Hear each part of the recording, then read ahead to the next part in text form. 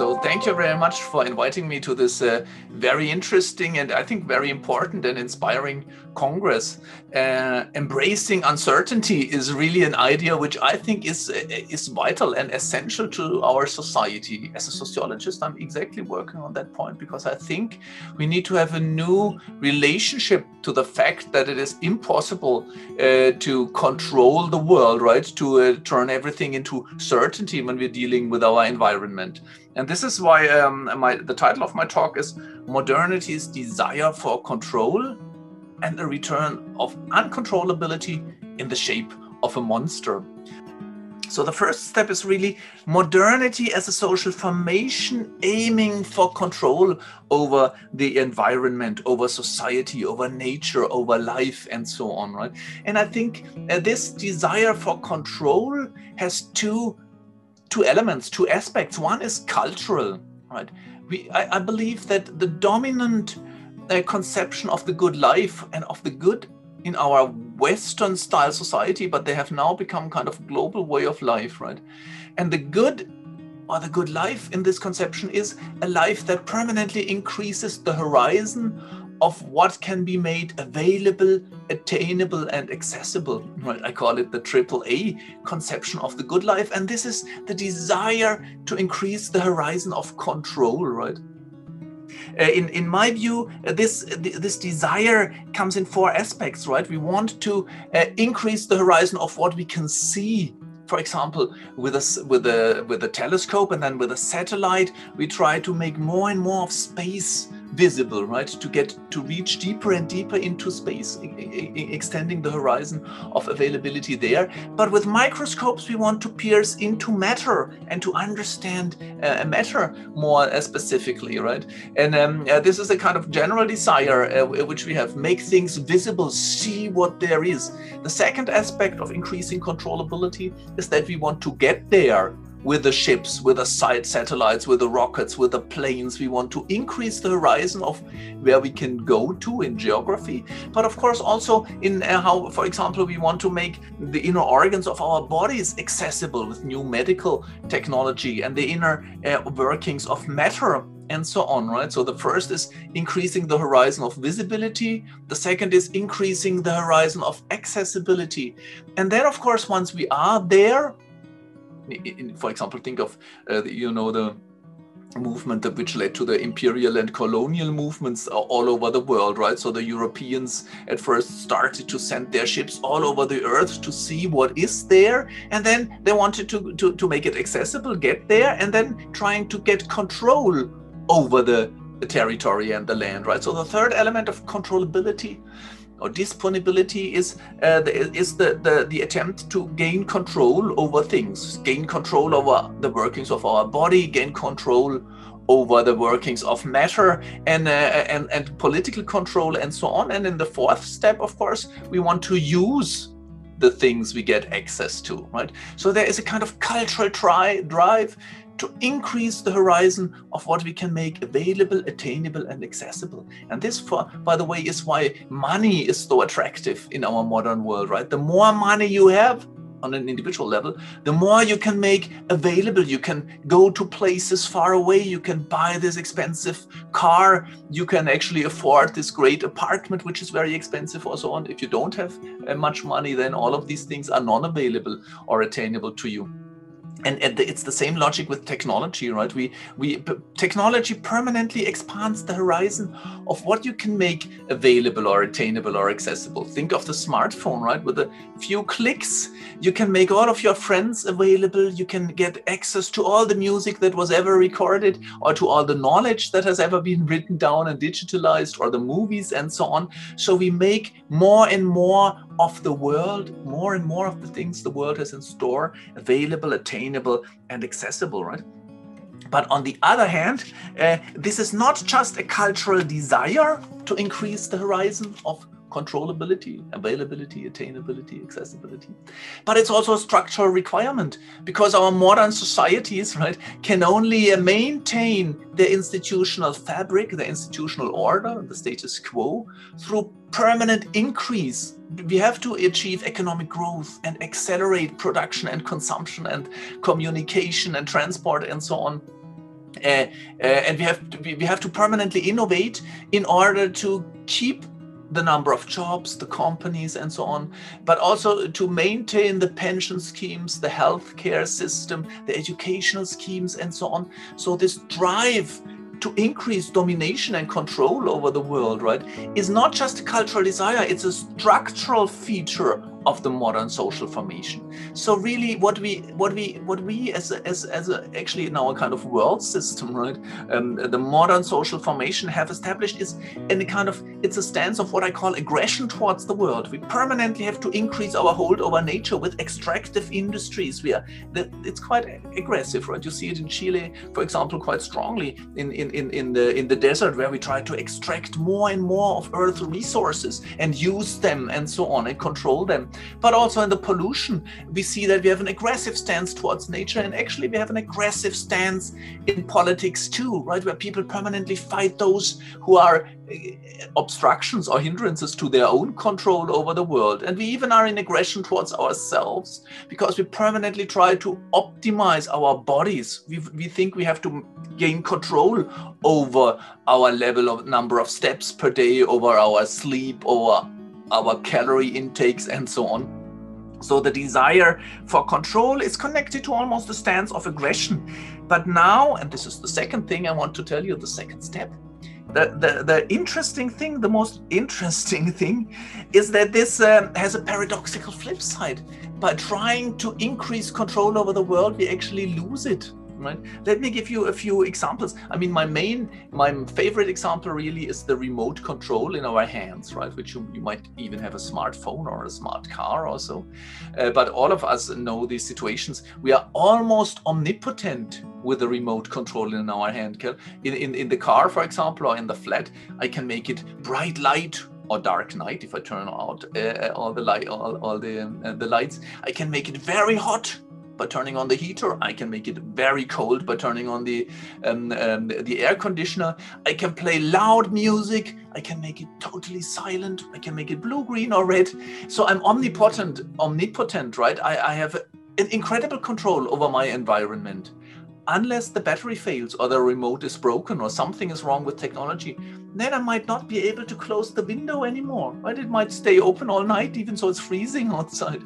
Or I cannot turn off the heat. It's getting warmer and warmer and the system is not working. Sometimes I cannot even the door. It happened to me in the car once, right? I could not open the car door anymore.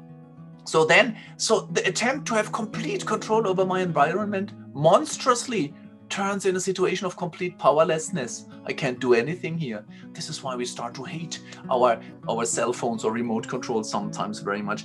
And in a way, interestingly, this kind of flip side is also noticeable in politics. I find this most interesting because modern democracies live, of course, on the promise also of popular sovereignty. We have complete political control over our body politics, over societies, right? There is no power, no church, no God, no king that could tell us how to live. So we somehow have acquired complete control, but then we feel completely powerless in the face of the financial markets, for example, or a kind of media storms running havoc, which we cannot control. So there's this flip side of total control and total powerlessness in politics too.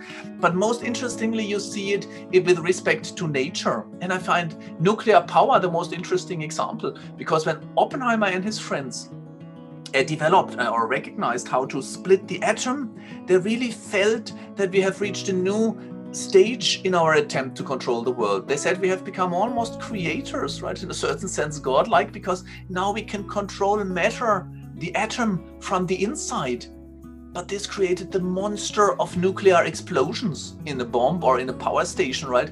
And that, of course, is the utter feeling of a loss of control. We feel totally powerless with respect to a nuclear explosion and a nuclear chain reaction, right?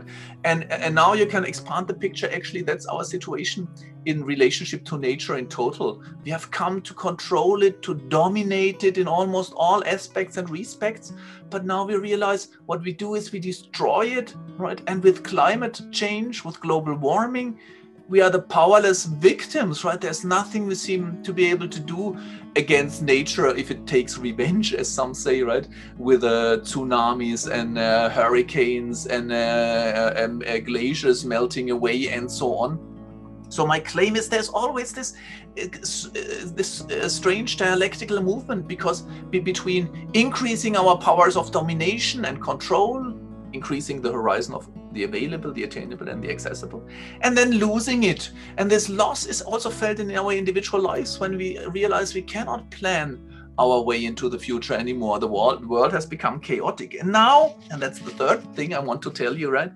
The COVID crisis seems to me to epitomize exactly this situation, because the new coronavirus is really the symbol and the symptom of the monster of uncontrollability. Actually, it is a monster of uncontrollability. Why?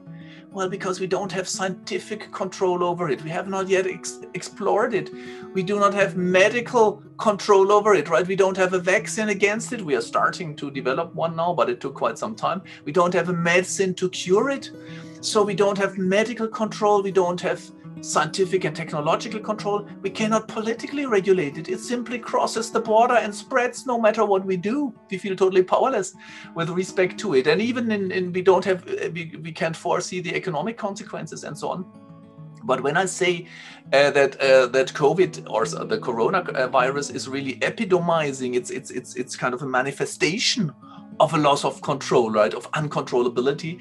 I also have in mind on an individual level that we cannot see it, we cannot hear it, we cannot smell or touch it. So it's a symptom, or it's a symptom of a distortion in our way we relate to the world. Our relation to the world, which is normally geared in an aggressive mode towards control, right? Towards making things available, attainable, and accessible.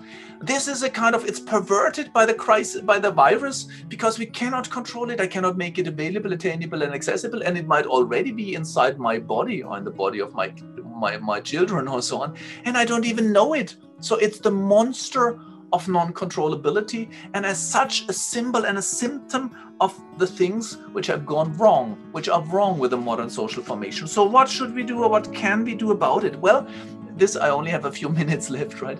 My idea is we need to have a new relationship towards Earth, towards the world, towards nature, even towards ourselves. One that is not in an aggressive mode, aiming at control, domination, right? And permanent increase, acceleration, growth, and so on. So what is a different way of relating to the world, right?